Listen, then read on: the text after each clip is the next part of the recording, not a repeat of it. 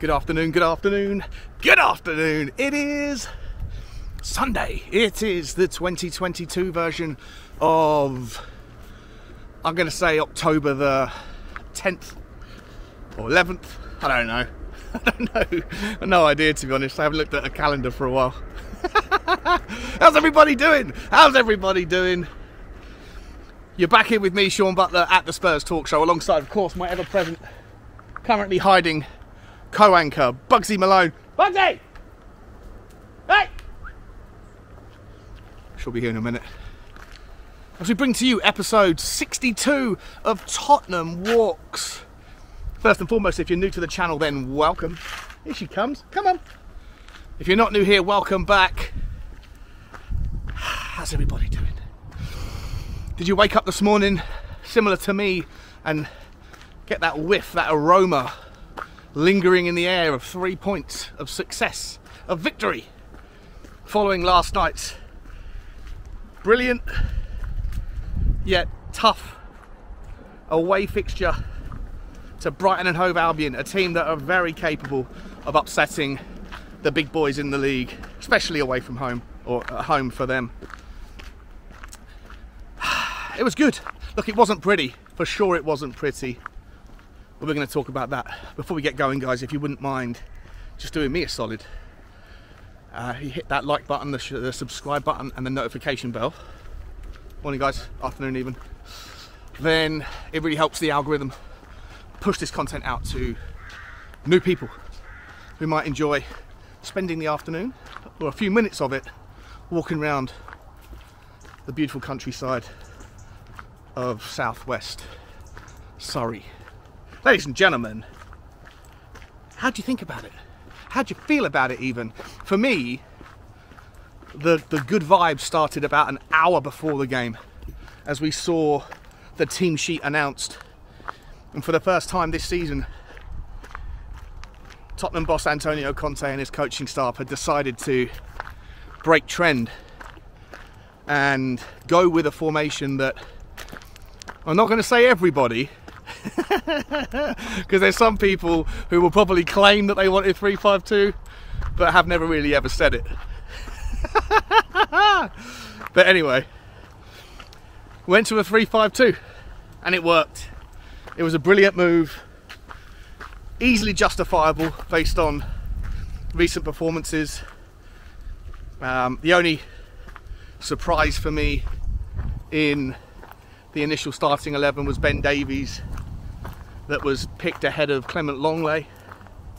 But you know what, that turned out to be a very astute decision, because to a man, I thought yesterday, everybody put in a shift. We're going to go through in just a moment the individuals, but let's reflect for a second on the game in its general overview. If you look at the stats this morning, it won't tell you the story, or maybe it tells you a story that shows a very balanced game, a game that could have gone either way.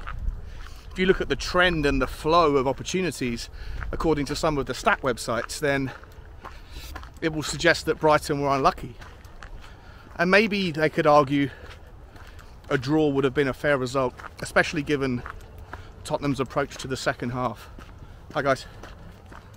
The first half started really well. The opening 15-20 minutes, Tottenham were all over them in the 3-5-2, with Hojbjerg and Bentancur allowed to be a little bit further up the pitch.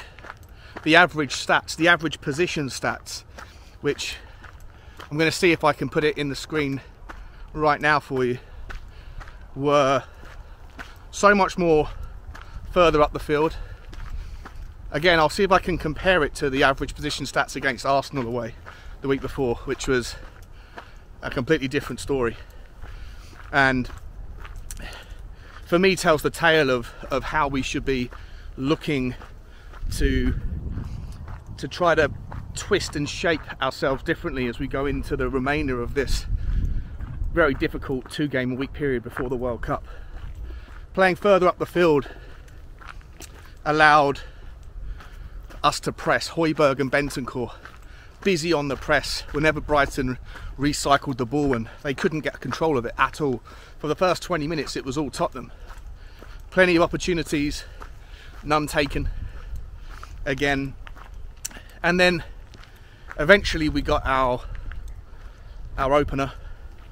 An absolutely fantastic header, just an absolutely delicious technique that again goes to highlight the competencies of Mr. Harry Kane, who, I've got to be honest, if it wasn't for the fact that Erling Haaland is scoring nearly 2 goals a game on average, everybody in the media would be talking about Harry Kane right now, and the fact that he, despite playing in a team that isn't particularly playing great football, and he himself, who hasn't been particularly exceptional with his decision making, his passing, or his shooting during the opening, whatever it is, 12 games we played this season, 9 of them in the league.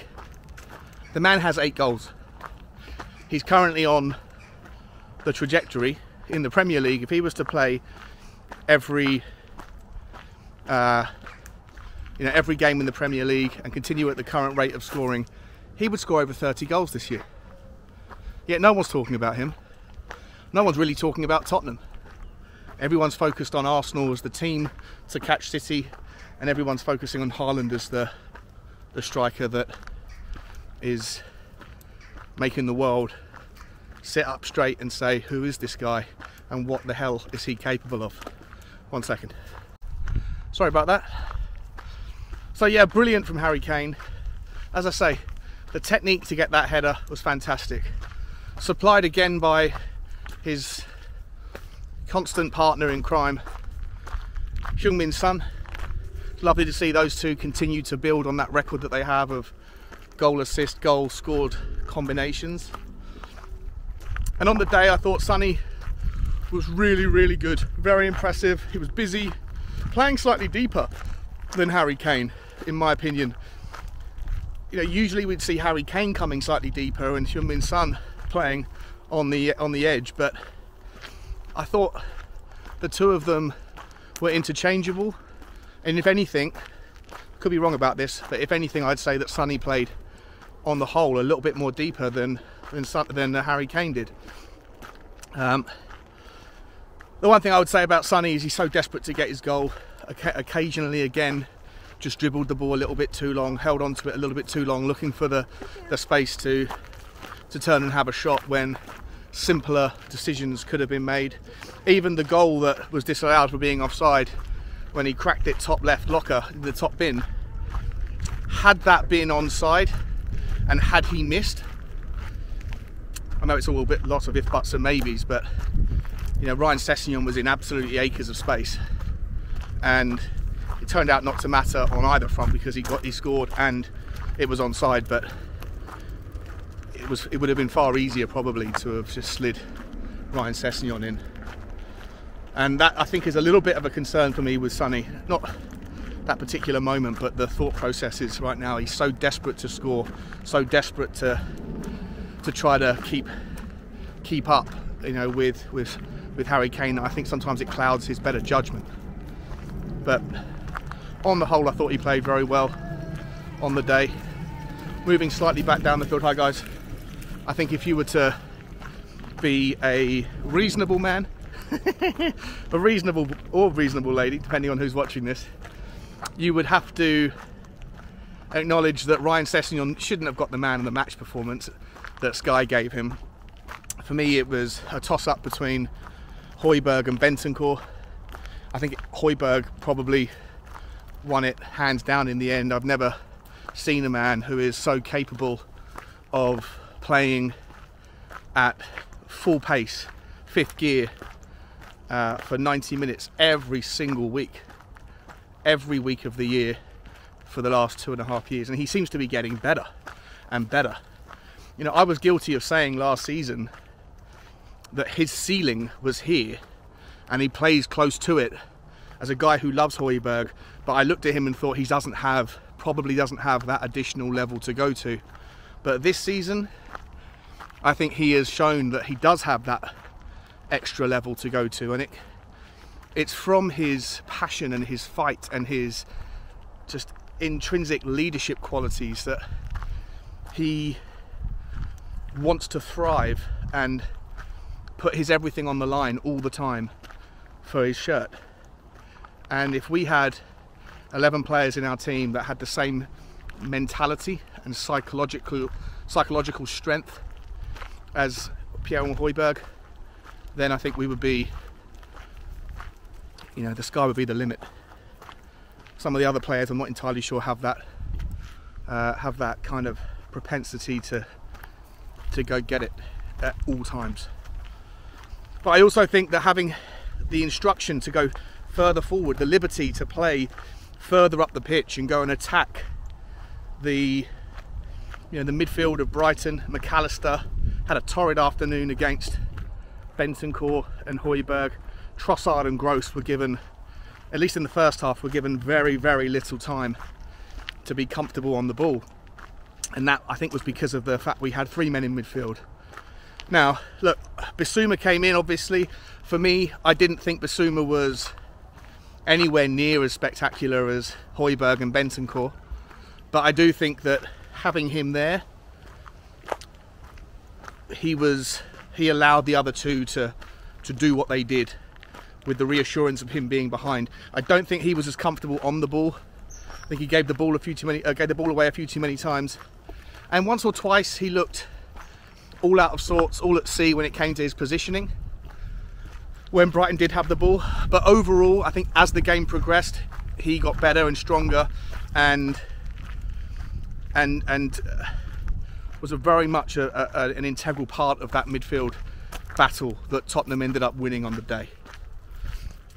So we go into half-time 1-0 up, and we come out second half, and unfortunately the only real criticism I have about the team and the mentality or the instruction for me was it seemed like we slowed the entire game down, took the pace out of the game in the second half, sat back, almost went to a 5-4-1 at times, gave Brighton a lot more of the ball, and in an effort to kind of just take the sting out and take the pace out, almost became vulnerable all too often to some really good play from the front three of Brighton. Danny Welbeck had some chances, and Trossard and Gross again looked very dangerous. Hugo Lloris, got to call him out, you know, made 3 or 4 great saves in the game. I wouldn't say spectacular saves, but saves he would be expected to make, but still important saves. His distribution was far better, not always deliberately. We were laughing about this on the Irish Hotspur. Yesterday was one of those days where even when he misclicked and mishit the clearance, he still managed to find its way to a Tottenham shirt. So by hook or by crook, you know, by hook or by crook. But I was relatively impressed with Hugo, and it's so reassuring to know that regardless of the guy's ability sometimes to make silly mistakes, generally speaking, as a shot stopper, he's one of the best in the league. Very assured. And look, I thought Eric Dyer and Ben Davies were competent on the evening. Did their job, especially in the second half, late in the second half, when Brighton had so much time, so many attempts to run forward and try and get into our box. Generally speaking, whilst it looked dangerous, I never really felt too much under threat. I always felt like there was somebody there to pick the pocket, whether it was Bentancur getting back or Eric Dyer getting his foot in. As a team, we defended well. We did defend deep, which I don't like, but I think it's part and parcel of the instruction. First half we played far further up the field. Second half we took our foot off the gas and sat a little bit deep. So it was a very boring and dull second half, but for me, I thought on the night it was a very clever setup by Conte, very much overdue, and something that I look to see more of going forward if we're playing against tough teams away from home. and maybe even if we're playing against tough teams at home. I would expect us though next week against Everton, should Decky be fit again, I would expect us to go 3-4-3 at home against Everton. And in other games where we're playing against the bottom half teams, I don't want us to kind of throw the baby out with the bathwater and say because it worked 3-5-2, that means that 3-4-3 now is yesterday's tactic. That's not what I've ever asked for or called for. For me, having the ability to be adaptable, unpredictable, and balanced in your tactical decisions is an asset and a necessary part of the jigsaw and of the mind games that you're playing. You know, half of the game of football I think is won or lost in being, like I say, unpredictable in the way that you set your team up and not allowing the opposition to be overly confident in what you're going to do when you do or don't have the ball. And so having this now as a feather in our cap, a tool in our toolbox, you know, I think is a wonderful thing. But look, it wasn't perfect. I would say that I thought Christian Romero doesn't look like he's anything like as good as he was last season. I appreciate his performance against Frankfurt. I thought that might be the catalyst to get him back to something like his last season's peak. But again, yesterday he looked positionally weak, sloppy and slow at times, and his decision making was silly. And I get a little bit concerned about that because he's our best centre back at the moment, playing probably the worst of the three. And that's not going to be a popular opinion, but I think you have to take your favourite's hat off and try and view situations as balanced and impartial as you can, and try not to be too much of a hypocrite, where if you criticise one person or one player or one thing, then you have to be consistent regardless of who that person is and what they've done. Wing backs. Look, Sessegnon got man of the match. I thought he was very good defensively second half. Going forward, he was pretty good. You know, he put lots of balls into the area in dangerous positions and that weren't met by the players that should have been there. So I wouldn't say he wasn't near the top end of the team, of the player performances, but I don't think he was man of the match for me. I think Pierre-Emile Hojbjerg, excuse me, got gas. Pierre-Emile Hojbjerg was my champion of the evening. And Matt Doherty, look, I mean, in the first half he got busy, he was running into spaces, but again, a couple of wasted opportunities. I thought he took that shot that bounced, I thought he hit the ball into the ground very well. I thought he did everything that was right. Very tough technically to get that ball on target, and I won't blame him too much for that one. But he was exposed a little bit defensively in the second half, continuously getting twisted and turned. But hopefully, you know, those I guess creases will get ironed out with some extra minutes if he's going to be played more. I still think that Jed Spence deserves a go, because Matt Doherty wasn't good enough, in my opinion, to think that he should suddenly command his spot in the team. Morning, afternoon. So, look, all in all, I think I've been talking now for quite a while, but all in all, guys, I think the takeaways are very positive. There's only really a couple of negatives on the day. One of them was just the shame about Romero's performance, really. This is a bit of a concern. And the two is the fact that in the second half, I think we either deliberately or just by accident ended up taking the pace out of the game. And you know, maybe the idea there is that Conte doesn't think that we're quite there, ready, quite prepared to be on the front foot the entire 90 minutes, and that you have something to protect. So protect it. I can understand the 3 points are more important than anything else. And the performance in the first half was good enough for me to not moan about the overall performance. So, I'd love to know your thoughts, guys. This has been a fast pace on this walk today. I'm out of breath, so I'm going to stop talking now. I'm going to let you go and enjoy the Arsenal-Man United game. Oh, sorry, Arsenal-Liverpool game. And let's hope that they knock 7 shades of poo out of each other and they all get injured. 22 injuries would be lovely. I'm joking, don't wish injuries on anybody. Alright guys, I will see you tomorrow for the next one. Like, share and subscribe. Oh, Bugsy's in a fight. Like, share and subscribe. And as always guys, as always, bye bye.